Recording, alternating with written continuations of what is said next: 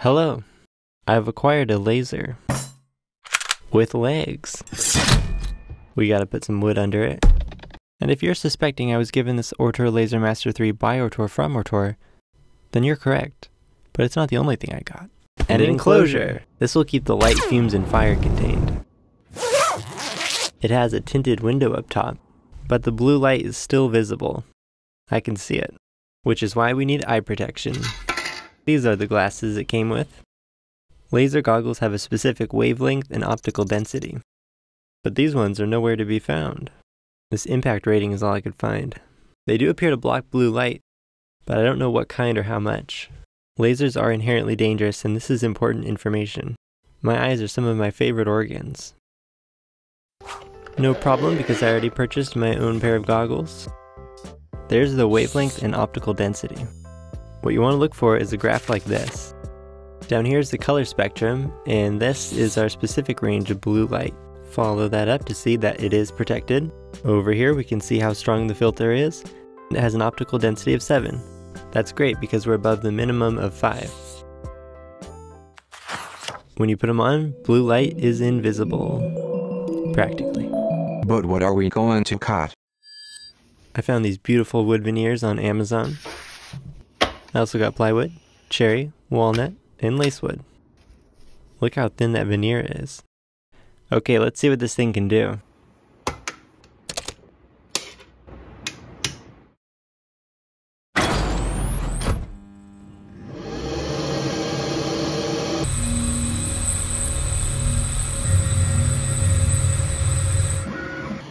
It worked.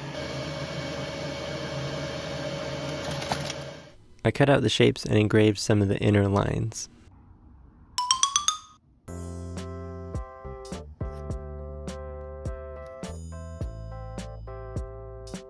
The wood glue is causing the veneer to curl up, so I gotta clamp it down.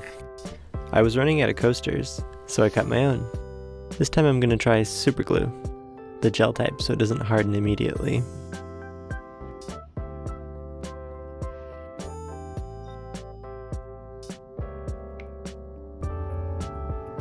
This is some orange oil to bring out the natural color in the wood.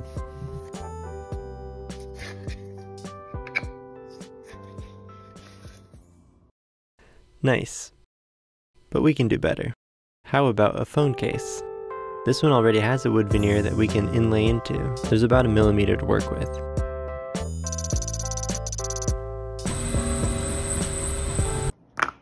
It turns out the wood was paper thin and there's actually canvas and glue underneath, which was beginning to melt.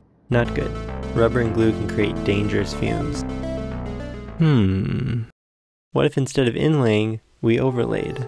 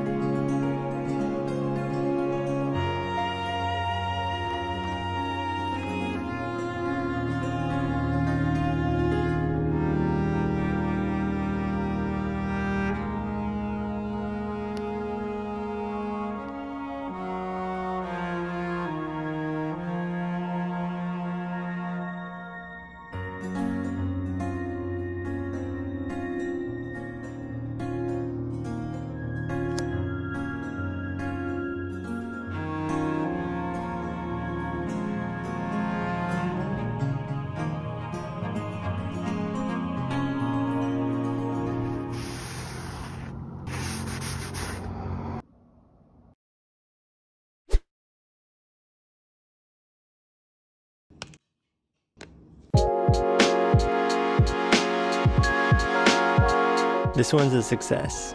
Let's try a new material.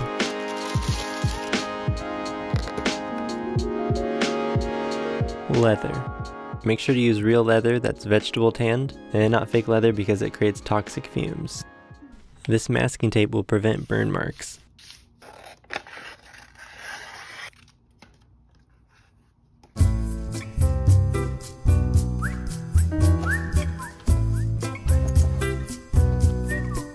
The blue line will cut, and the black will set to fill to engrave.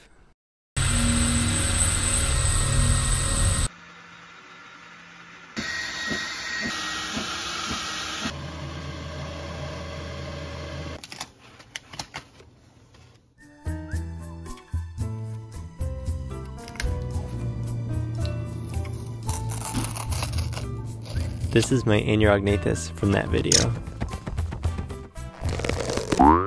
I got some leather dye, but they're very dark, so I diluted them in alcohol.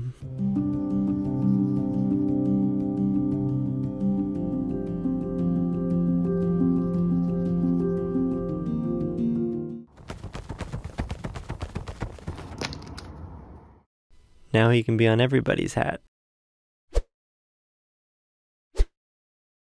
I went ahead and made some keychains, but look at those harsh cut edges. They won't be there for long.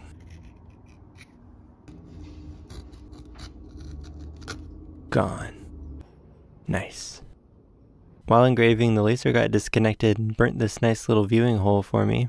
It's disconnected a couple times. It could be because I'm using a USB adapter. There is a wireless option, but I haven't tried it yet.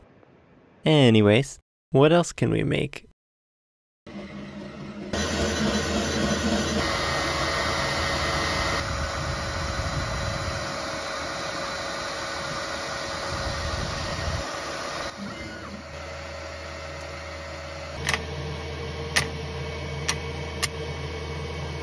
This is 1/16 walnut.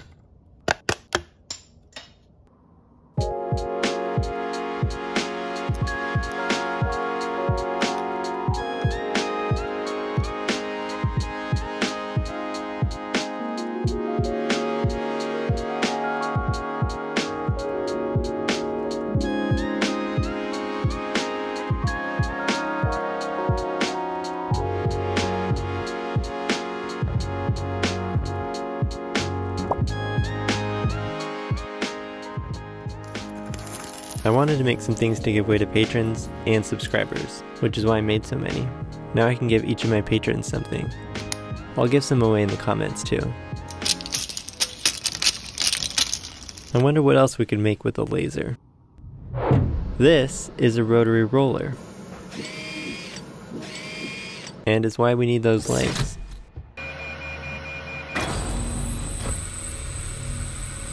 It rotates the object while it's being lasered.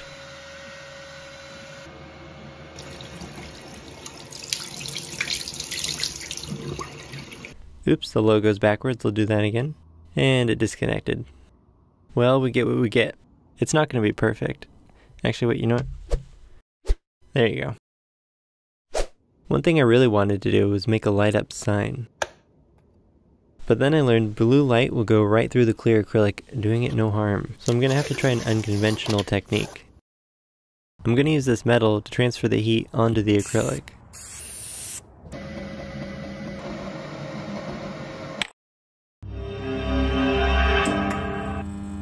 And it worked. It's not perfect, but it's good enough for now. It's going into the success category along with the backwards logo. On the next installment, Stegoros. I've been working on this one non-stop. It's coming, it's coming. See you later.